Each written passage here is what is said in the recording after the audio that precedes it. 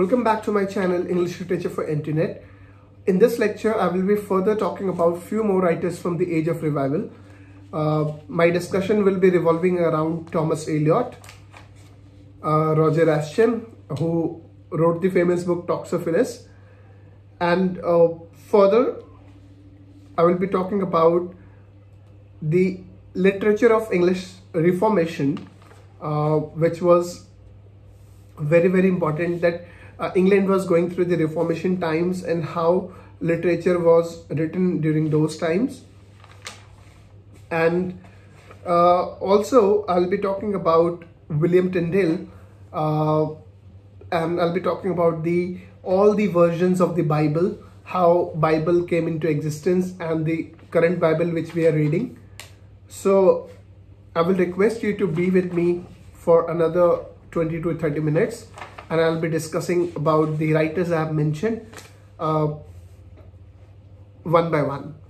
So the first writer in this lecture series I'm going to talk about is Thomas Elyott, who was born in 1490 and who died in 1546. And he wrote the book named The Governor to King. Chief concern of the Elyott book was to demonstrate a ruling aristocracy that common god of realm depends on the proper education of male upper class. Elyott was aware of the fact that he was writing for an age which delighted in scholarly novelty. Also, the Elyott appointment to ambassador to Charles V was alluded to by T.S. Eliot in fourth quarter, and this reference is very easy to remember. Thomas Elyott and T.S. Eliot both have the same surname, it's just the differences of the spellings. So in the four quarters, he has discussed about T.S. Eliot has discussed about Elyot's appointment to Charles V. This might be asked in NTA. Next is the Doctrine of Princes, which was written in 1533. The Castle of Held, 1537, an important manual promoting the theory of humours and Platonic dialogue, and compilation from the Fathers of Church. His Latin English dictionary was first book published in England under the title There is Life by S.C. Lambert. Next, I'll be talking about Roger Ascham, born in 1515 and died in 1568. He wrote Toxophilus, his dialogue on the pleasure of archery, which was published in 1545. And the next is The Schoolmaster, written in 1563. Attempts to set out in plain and unfussy English the advantages and uses of classical education, and it was published posthumously in 1570. So when he died in 1570, the book was published. It recommends the kindness, not coercion, as the wisest course for a teacher. The book preface pointedly refers to Ascham's reading Demosthenes in Greek with Queen Elizabeth as an after-dinner relaxation. Toxophilus, Caesarean dialogue between Toxophilus, lover of shooting, and Philologus, lover of learning. It was dedicated to Henry VIII, which is very important. It might be asked that Toxophilus was dedicated to which monarch. Ascham died 4 years after Shakespeare's birth in 1568. In 1568, we all know that the great playwright William Shakespeare was born, and 4 years before that, Roger Ascham died. Closely associated with Queen Elizabeth, Samuel Johnson wrote a life of Ascham. This is again a very important thing, that if there is a writer who has written a biography about the other writer, that becomes very important. Schoolmaster has an impact on Sydney's defense of poetry. Next, I'll be talking about the literature of English transformation. So because I previously talked in the lecture that how Latin and Italian were having influence on the English writing, but yet the English writing was not matured at that point of time when Thomas More and the other writers were writing. But now comes the phase of English Reformation, and also the literature was also kind of going through the same kind of reformation. And in that lieu, I will be talking about Thomas Cranmer, who was born in 1489 and who died in 1556. And he died 1 year before the publication of Tottel's Miscellany. And I have already mentioned in my previous lecture that what was the date when Tottel's Miscellany was published. So I would like to recall that and I would like that you should be recalling the date very frequently. And John Foxe tells a story in his Acts and Monuments or Books of Matthias, glorified death of Cranmer. This is very, very, very important, that the John Foxe, who is telling the story of in his Acts and Monuments, is actually talking about the death of Cranmer, and he is glorifying that death. He was responsible for promulgation of 10 articles in 1536. First official dissemination of Bible was done under his leadership. Monasteries were dissolution by 1536 to 1539, who created the effect of dissolution, extinction of traditional religious communities, destruction of building. Those who benefited more from confiscation of monastic and chantry land were laymen and noblemen and gentlemen in particular. In 1549, an Act of Uniformity was imposed, the English liturgy, and set forth new Book of Common Prayer. A common prayer book was introduced, and the people were supposed to read from that common book of prayers only. And in Edward VI, son of Henry VIII, died in 1553. And then successively, Queen Mary also died in 1558. The religious and political negatives was assiduously reversed by Henry VIII and the third surviving child of Elizabeth. The second prayer book of Edward VI was published in 1559. Church of England became the established form of Elizabethan religious life. And now you will understand that situations were getting favorable as soon as the English literature and English language and English lifestyle was getting prominence, and how in the Elizabethan age that contributed in flourishment of the writers like William Shakespeare and the other writers. And then I'll be talking about the English translation of the Bible and why there was need of English translation. So the reformer of English church played a consistent stress on using vernacular in worship. So earlier on in the older age, what was happening is that the English church was not given so much importance. So the Catholic church was given more importance at that point of time. But later on, while the reformation of the churches were going on in England, the reformers actually focused on the using the vernacular language in worship.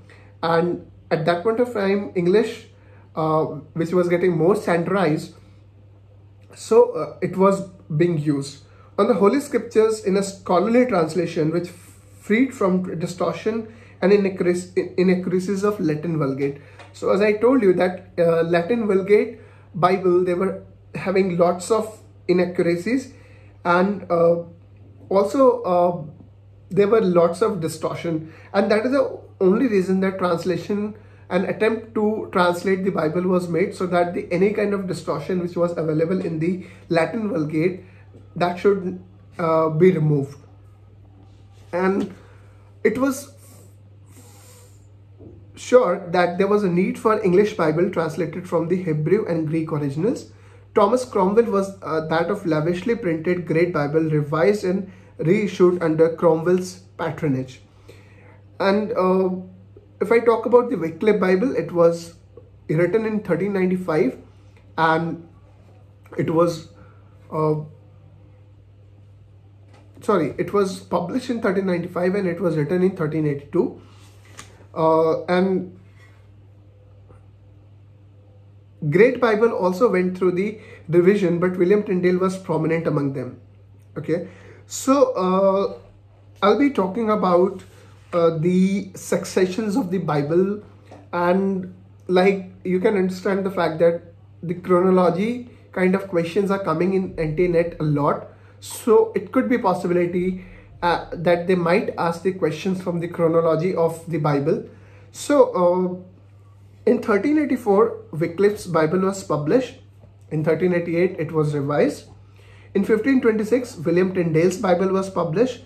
And in 1535, Miles Coverdale first printed Bible in English. So if anybody asks which was the first printed Bible in English, it was Miles Coverdale Bible, which was published in 1535.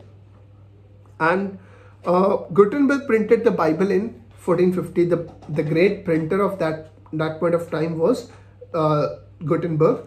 And then Tyndale translated New Testament from Hebrew in 1525. These are very, very good to know information, and it will be really, really helpful for you to attempt the chronology question if at all they are being asked in NTA. So apart from that, if I talk about the English Bible, before the Reformation, English writers and readers knew the Bible from Vulgate, paraphrases and translations such as those of Caedmon, Bede, and command of Henry VIII. The earliest complete English Bible was the translation of Bible was Lollard on Wycliffe Bible in 1352. It was highly literal rendering of Vulgate. William Tyndale completed the New Testament in 1526 and revised it in 1535. Miles Coverdale revised 1488 to 1568 and completed Tyndale's work, producing the first complete Bible in English, and it was first printed English Bible which was published in 1535. I have earlier also talked about the Miles Coverdale Bible. So it was the first translated English Bible written by Miles Coverdale, and which was published in 1535. And then come the Geneva Bible, 1557, and it was divided into verses. This became the basis of English Church first Bible in 1535, and this became the basis of English Church first official Bible. The Great Bible, 1539 to 40, later revised as Bishop's Bible or Bishop's Bible. Contemporary with Tyndale and Coverdale, other translations include George Joy, parts of Old Testament, and Richard Taverner. In Elizabethan reign, Roman Catholics now exiled in their return produced Bible NT 1582, Old Testament, and then comes the James I Bible. The James I, who was the great, monarch at that point of time. At a conference in 1604, called by James I to try to create religious uniformity, the Puritans complained of mistranslation of in Great Bible and suggested there should be new translation. So the reason why they translated English Bible was being written, even the complaint were coming for that Bible also, and the common masses, they appealed to the James I to bring more authenticate translation of the Bible. And Calvinistic Geneva Bible was written in 1560, and Bishop Bible was introduced in the reign of Elizabeth I. Now this Elizabeth I is the same monarch or same queen which actually united the Protestant, the Catholics, both of them. Thank you so much for watching my lecture, and if you like this video, please do not forget to like, subscribe and share this with your friends who are actually preparing for NTA. And there could be a possibility that there are many students who come from the rural background, and this is my mission for those people and those students who cannot afford the coaching centers. So I am providing this video lecture free of cost, and I'm sure that definitely you will be getting lots of information and you will be able to attempt more number of questions in NTA. So thank you so much.